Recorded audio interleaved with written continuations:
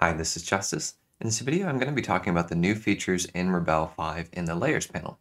So the Layers panel has a couple changes here. Obviously, you can see pigments, which is available in the Pro version. And then we have some options here. Lock transparency, this was in the previous version. And let's go ahead, we're going to draw a couple squares here to demonstrate lock transparency. All right, so here's a square. I'm going to choose lock transparency. We're going to take an orange color. We're going to go right over the top, and this is only going to go onto pixels that are on the screen, even if they're mostly transparent. All right, so let's make a little note here. All right, there we can see lock transparency. So we're going to look at next the masking fluid layers.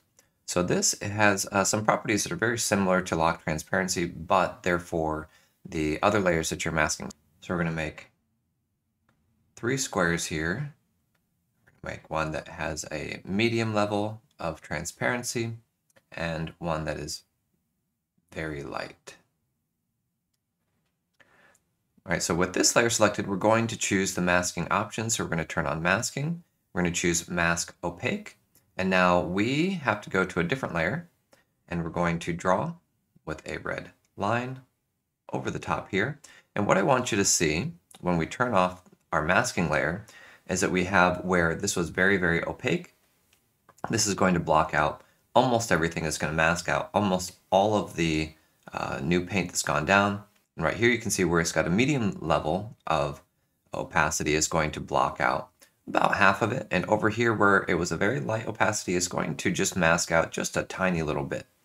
So let's turn this back on so you can see that. So now we have another option called mask transparent. Let's go up here to one of our influence layers, and you can turn the layer on and off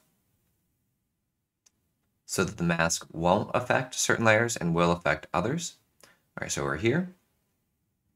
And you're going to see here when we paint across that it does exactly the opposite. So it allows you to paint directly on just the pixels that are there, but on a separate layer. Now this is great, different than lock transparency, which is painting on top of the pixels, so it's a destructive action. This is a non-destructive action, and of course you can undo.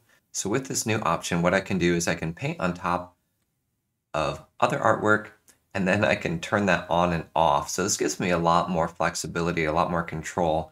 And this is a non-destructive process, which means you can turn it on and off. You can play with the different modes to get different types of effects.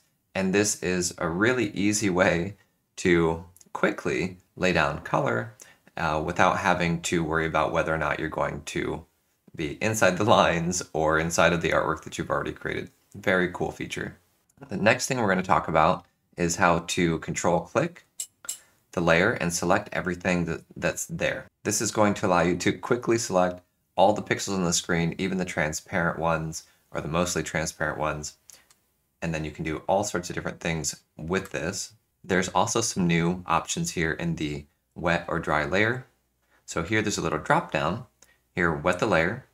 What this is going to do, let's turn on show wet. This is going to wet everything on the layer. Again, you can see that this is right down here. This is the wet layer. All right, and here, wet all visible. So let's dry the layer. And the keyboard shortcuts here are Shift D, Shift V for wet all visible, and Shift L for wet the layer. So we just dried the entire layer.